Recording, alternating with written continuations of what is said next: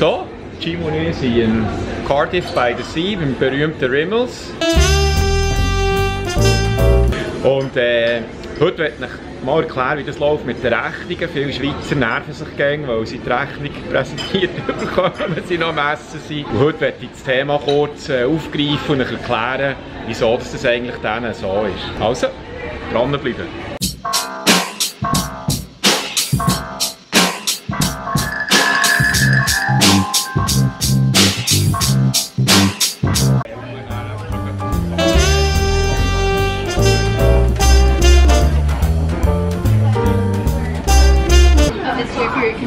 Thank you. Das ist jetzt genau das, was viele Schweizer aufregt. Wir haben die Rechnung bekommen, und ihr seht, wir haben noch Essen auf dem Teller. Jetzt muss man aber wissen, der Ami will zahlen, sobald er den letzten Bissen fertig hat. Er hat kein Sitzleder, er hat einen eigenen Fernseher schauen.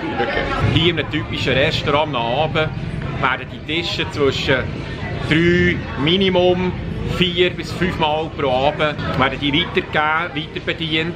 Und in der Schweiz ist so der Standard, wenn ich mich richtig erinnere, ist so bei einem Tisch und dann bleiben die Leute hocken und da hat man keinen höheren Durchfluss. Darum, mein Tipp, regt mich nicht auf. Das gehört hier einfach, wie gesagt, zu einer guten Dienstleistung. Und insofern ist das die Erklärung, wieso dass sie hier doch darauf schauen, dass die Rechnung kommt, auch wenn halt noch nicht alle fertig gegessen haben. Mal sagt ihr die Antwort. Das nächste Mal hier seid, geniessen, dass ihr dem Fräulein nicht nachsäckeln müsst und nicht könnt zahlen, ob schon, dass ihr wollt. Das ist das andere, was in der Schweiz passiert.